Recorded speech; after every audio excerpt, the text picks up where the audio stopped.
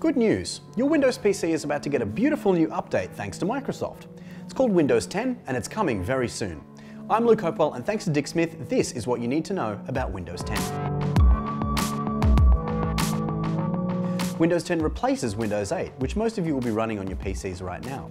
Immediately, you'll notice that big blocky start menu from Windows 8 has been banished in favor of a more traditional start menu at the bottom left of your desktop.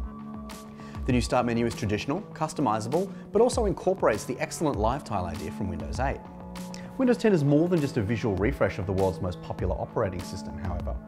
One of the biggest new updates is a virtual assistant called Cortana. Named after the artificially intelligent virtual assistant from the Halo franchise, Cortana is a voice-activated assistant for Microsoft users. She can add items to calendars, set alarms, find nearby restaurants, all sorts of things. The most interesting thing about Cortana is that she's contextual. Whereas Siri and Google Now can remember stuff for you so you can access it later, Cortana can feed information back to you when certain things happen. Say if I need to talk to my boss about something, I can ask Cortana to remind me about that when he emails. So when I go to write a reply, a little alert will remind me to bring up that topic. She knows what's happening around you and she's coming to your PC very soon. Also new in Windows is a new kind of web browser designed to replace Internet Explorer. You heard me right, Internet Explorer is dead. The new browser is called Edge, and it's Microsoft's aim to make it fast and functional.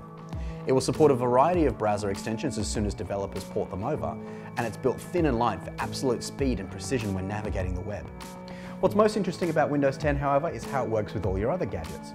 Using something called Continuum, you'll be able to start working on something on your laptop, then pick it up exactly where you left off when you get on the move with your Windows tablet or Windows smartphone. It's a unifying move that ensures you get the same software experience across different devices.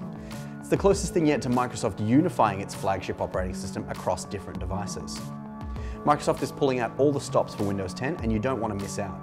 In a bid to make sure nobody is left behind in previous generations, new laptops being put out on the market right now are Windows 10 ready. They run Windows 8 out of the box, but a simple upgrade process will get them updated to the new version of Microsoft's OS in no time flat. When buying a new computer for Windows 10, make sure you get one that's certified ready for the new OS. You should also make sure that it has dual microphone support so that Cortana can hear you extra clear. It may be worth investing in an Office 365 license as well so you can make the most of universal apps and swathes of cloud storage in Microsoft OneDrive. Windows 10 means that right now is a great time to be buying a new laptop. We'll see you online.